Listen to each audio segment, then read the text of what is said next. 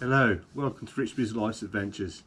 Now in this weekend's episode, what we're going to do is we're going to build a bed for the back of the van. What we're going to do is we're going to anchor to the side of the van with some rivnuts and make some little brackets. I say little, they're going to be quite large. And then we're going to straddle them brackets with some probably 50mm by 50mm wood, which should be quite strong. It should be strong enough then not to require any supporting legs underneath. That's my goal anyway. If we have to put some supporting legs on it, we'll incorporate them with the cupboards that go under the van, under the bed rather.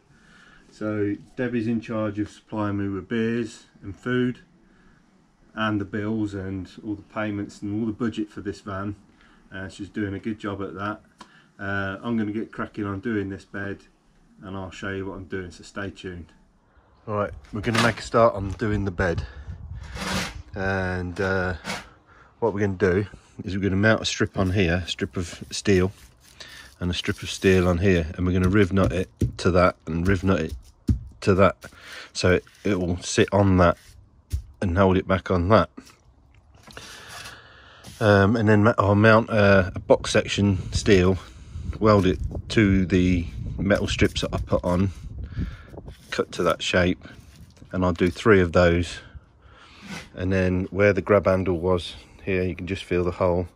I'll cut that little hole out and there'll be a tapped hole there already for where the grab handle was, and there's the same on that side. You can just see the dimple where I found the hole. That'll have a little leg on it and another steel bar coming across to this side, because I'm going to have the bed coming right up to the back doors, as close to the back doors as I can to maximise the room in the van. And that will support the back end of the bed, so there'll be 4 braces in total. I think that's going to be ample enough. And then going in between each box section steel, I'll just use timber. I think steel will be a bit heavy, plus if it bends it stays bent, as where wood flexes and bends back. The goal is not to put any structural legs underneath, and I think putting it on here will give it some support on there and on there, and it'll anchor and sit quite nice. So I've made this template out of insulation, so the box section steel will sit on the metal bars that I put going vertically, horizontally rather, and it will sit like that. So I've made a template for cutting my steel work. So now I'm going to get cutting the steel work. Right, whenever you're cutting steel, glasses is a must. It's going to create lots of sparks. I've put gloves on for belts and braces, just because I'm dealing with hot metal and sharp metal. So I've measured the width of the window pod, and I want it 39 inches on the top rail, and then the one that goes on the vertical face, that wants to be 44 inches. I'm going to do it a bit longer so that I can put an extra riv nut in either end, just to give it a bit more structural strength. So I've marked it there, 39 inches. This one is 30mm bar, and then on the vertical face I've got 40mm bar, and it's 8mm thick steel, so it should have quite a bit of structural strength with it. So I've measured that out. Now I'm going to get ready for cutting.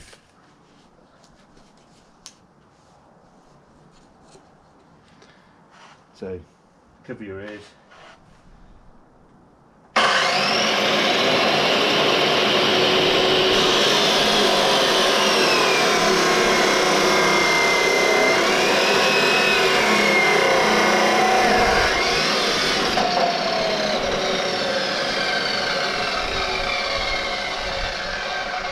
So that's one bar. I'm just going to measure the other one out and do another one for the other side. Might as well set the equipment up to do both sides at the same time. I'm going to mark it square as well.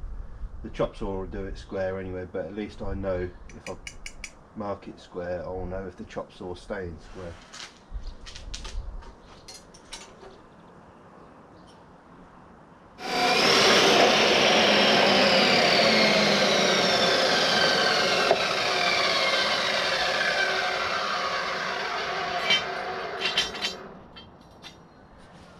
So I have two bits now for my angled back piece that goes in the window pod, and then I've got a bit left over, like I said, for them leg bits that will have the steel going from side to side that will go against the back doors. So I'll keep that and I'll do that bit last.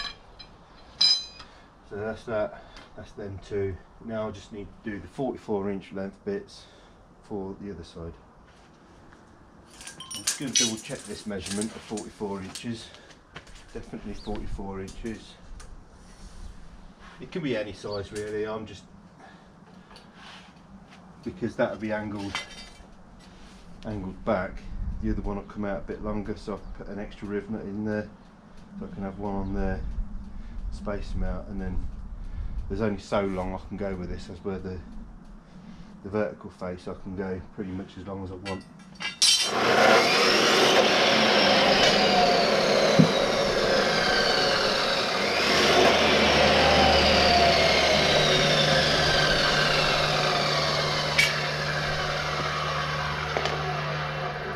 So that's that. Now I need to get onto the cutting of the box steel. Now this is my box steel, it's quite heavy duty, but it's only going to be 2.5 to 3 inches long. Just enough to cut the angle in and it still has some structural strength, and I'm going to cut the end top off so it becomes a U channel. And then the wood, big thick timber wood, will sit in there. I'll get some, I don't know, 2x2 or 2x3 wood, and that'll become my bed frame. It's probably all a little bit overkill, but I'm not the smallest of chaps and I don't want to have to remake it. Make it once, make it good. So cut this wrapping off and I'll get scribing it out. I only bought a short length because, like I said, they're only going to be 2.5 to 3 inches long. So as long as I can get 6 out of this piece, doesn't leave me any room for error. I think six out of that is going to be tight going anyway, so if I make a mistake I'll have to order some more. Okay, this box section I've marked it out to 70 mil intervals. That keeps this box section to a minimum whilst keeping at least sort of 50 mil for the timber battens to sit on, so that gives a decent platform for that to sit on. So I'm going to make a start on cutting that.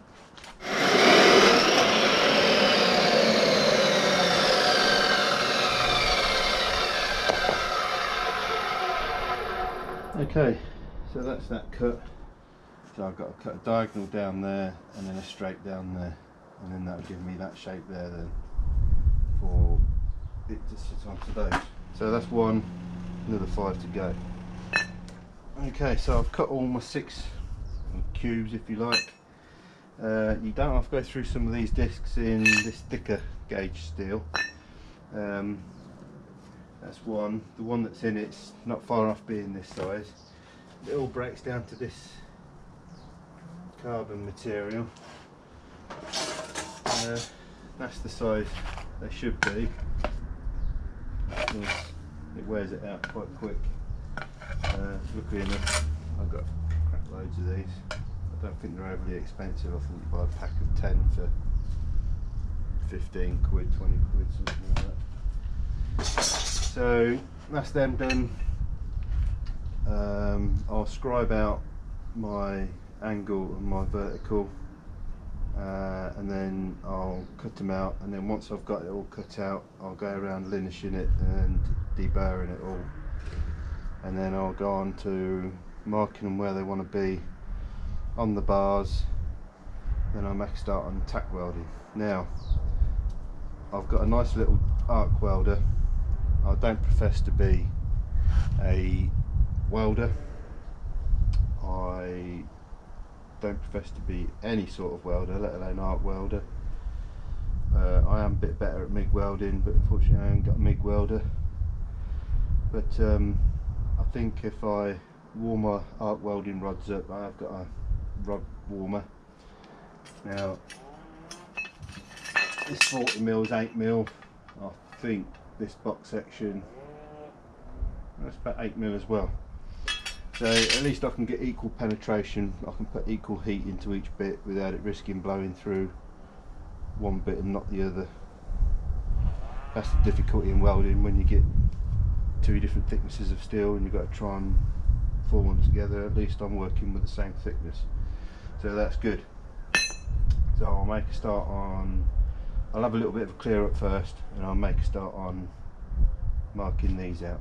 Okay, so I've transferred that angle on that insulation onto steel, onto one of the offcuts of steel, because otherwise every time I scribe that, because it's soft, it's going to get a different angle and a different pattern.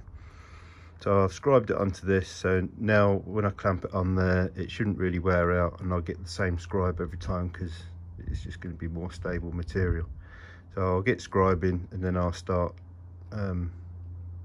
cutting them out. So I'm just drilling near the holes, then I'll give it a lick of paint.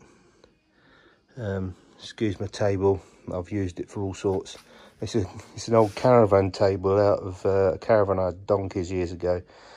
I've used it as a workbench for many years, as you can tell. But anyway, I'm going through drilling it. It's quite thick steel, so I'm oiling it, although it's air tools, oil's oil for drilling. Going through, drilling the holes, then I'll give it I'll put the holes in the side then for the rivnuts. I'll just show you what I'm doing there.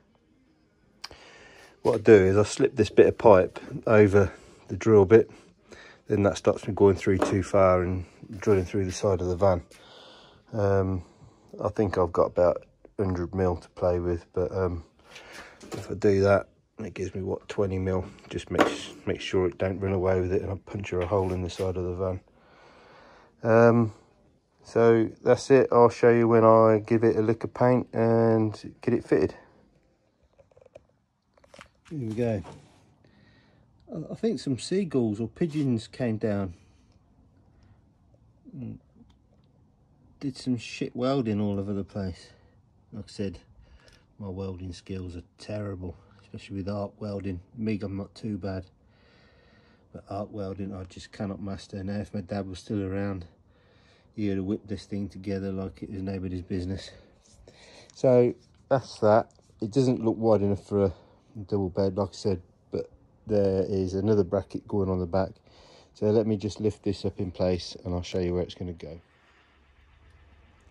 So that's where it's going to go, just there. I've got a riv nut it to the side, and then there'll be another bracket in that dimple which will take the weight then over past where it wants to be. So that's my bracket. I've just got to replicate that now for the other side one. There you go, all fitted. I've got the other one, the other side. Just need to paint it, get it fitted, and then this will line up with the bracket that comes off there for the other end of the bed. So it should be 135-ish. If the bed slats overhang a bit because of the wall there for the cupboard and that, I can just put a batten along there, and then the final end will just sit on the battens. But that's absolutely solid. 8mm riv nuts with 8mm bolts. Show you the bolts I've got. They've got like a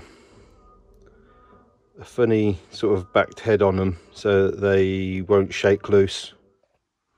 So here we go. I've torqued all the bolts up to 40 Newton meters. I didn't dare go much tighter than that. I think that's plenty tight enough. They're only riv nuts at the end of the day. So that's all torqued up nice and tight. It's absolutely solid to the vehicle. My next purchase now is to find some wood that fits within that little box section, and that'll go across to the other side. And like I said, that dimple there, they have another little short leg on it, and then I'll do a box section steel, I don't know, probably 20 mil, just coming all the way along. That bit will be steel all the way across, and then that will give me a little bit then to put a face of the bed on.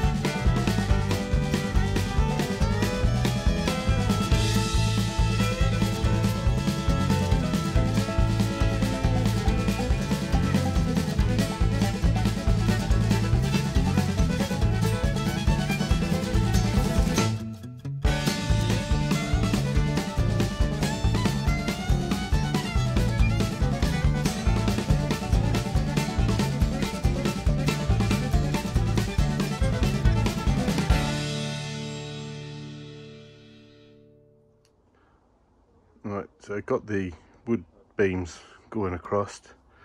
Now they're slightly narrower, wider rather than the, I couldn't find the right width and height, so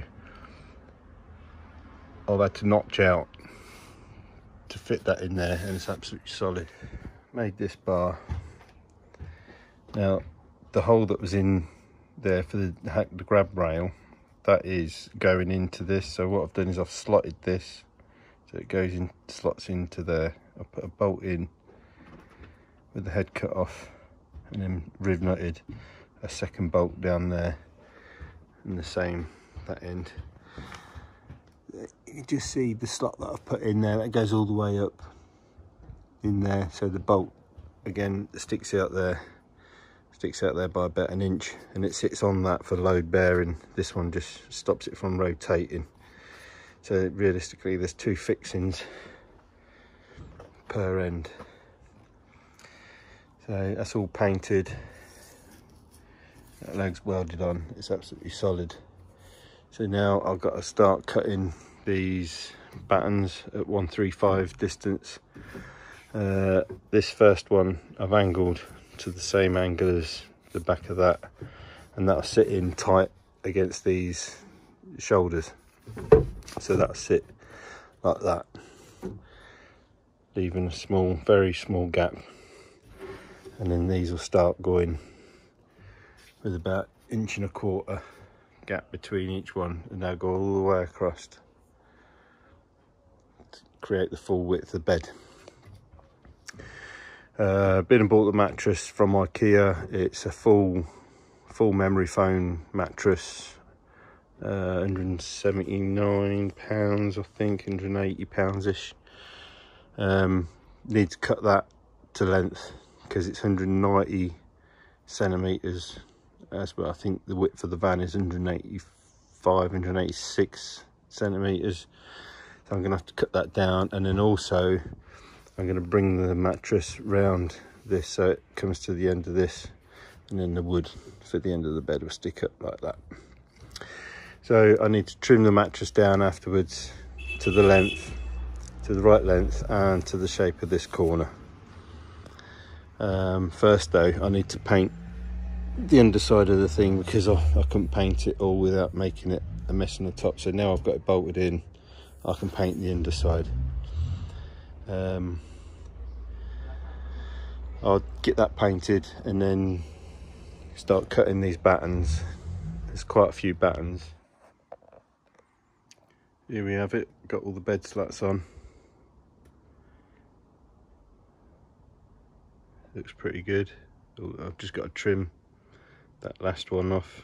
I forgot to trim it off before I screwed it in. But yeah, it's pretty good. So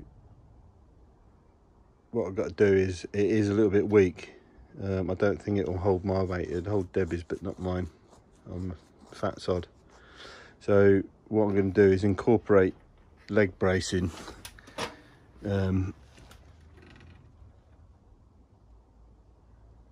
into the cupboard.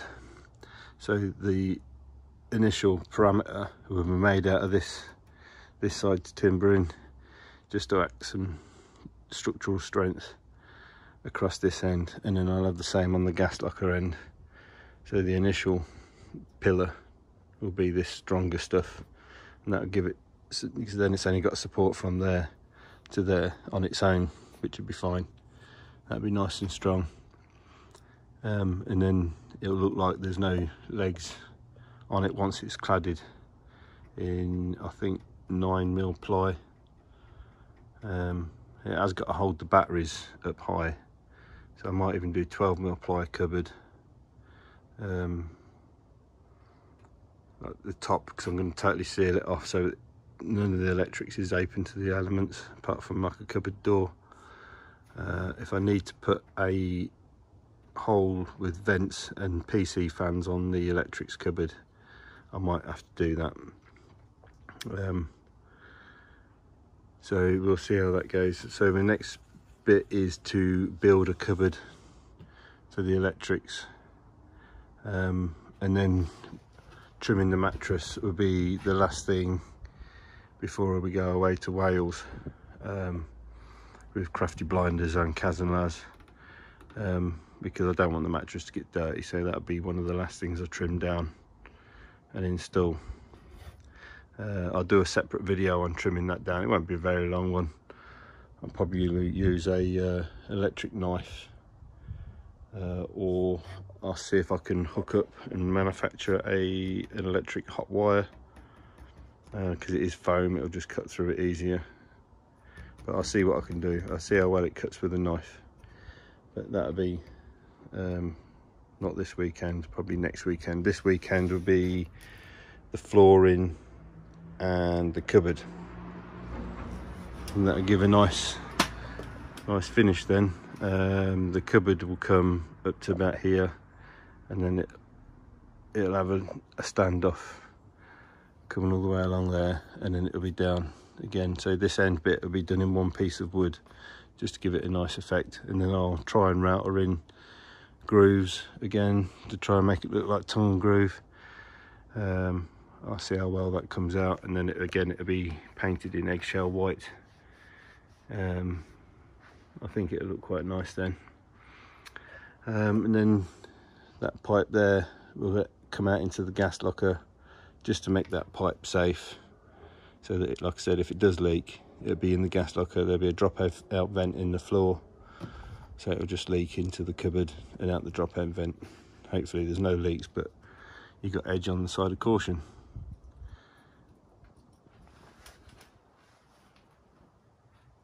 So that about wraps up the bed manufacture. So that about wraps up the bed build. Next we're going to make a start on doing the flooring. Once the flooring's in, then we can make a start on doing the gas and electrics cupboard, and maybe make a start on doing the gas cupboard. If you like what you're seeing, please like, please subscribe, and please share. And if you really feel like it, hit that little bell icon and you'll get to see all our future videos. And on that note, we'll catch you on the next one. Bye.